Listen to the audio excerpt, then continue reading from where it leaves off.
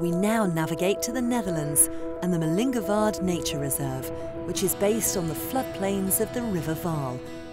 It's home to a primitive herd of about 40 Konik horses that are part of a rewilding project that allows nature to reshape and return the land to its natural state. The Konik breed is a Polish breed, and when we choose for the Konik horse in the first place, there are a few reasons. One of them is it's a hard breed. They can survive in nature easily.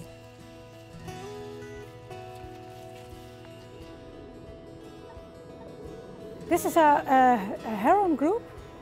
It's a group of mares, their offspring, young ones, 1-year-olds, 2-year-olds, and the little fillies. There's one stallion who is the leading stallion, and 2 stallions who want to be the leading stallion, the second stallions. This is our old stallion. He's 22 years old at the moment. And he is still a leading stallion of his group. What's really special about him is that he's with this group for all his life. He created this group when he was a young stallion, like 4 years old.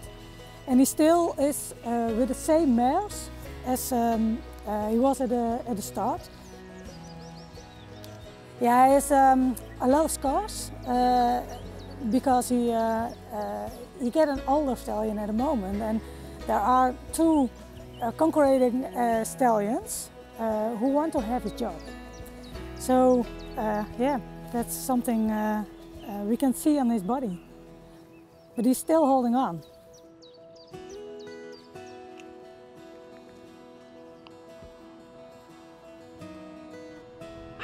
This is one of the young stallions who's a concurrent of the leading stallion.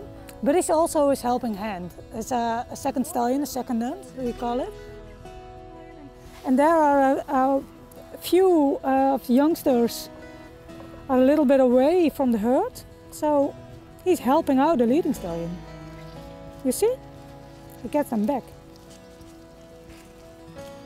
Yeah, and you have to mark, because he's also a very important stallion. At least he thinks it's of itself. You see? He brings them back.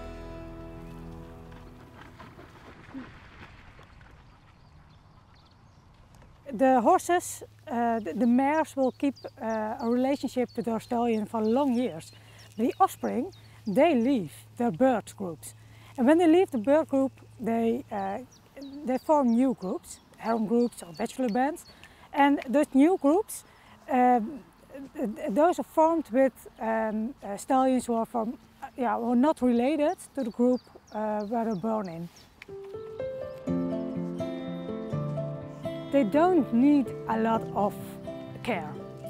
We don't trim the hooves, we don't deworm.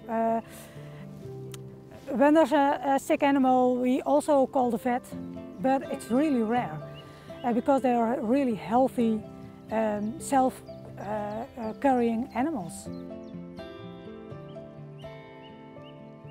They eat a lot, that's to start with. They're grazers, so they eat a lot of grass, but they also eat a lot of herbs, trees. Most of the time they are in a grazing position, so low at the ground. But for 20% of the time they eat higher than the knees, and then we call it browsing. This time of year is also a fascinating time because the foals get born.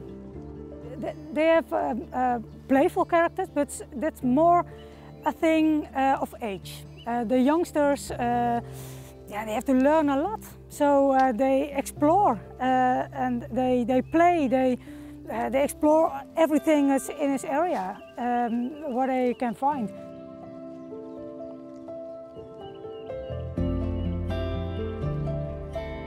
The stallions are more, they look to the outside, they're the security system.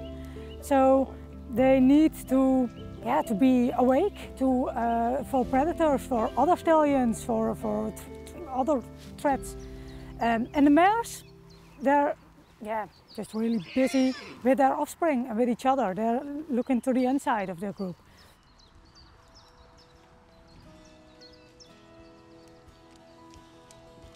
Yeah, they're 1-year-old stallions, and they're playful animals. They have to practice to be a leading stallion once. But you can see on their whole body that it's just play.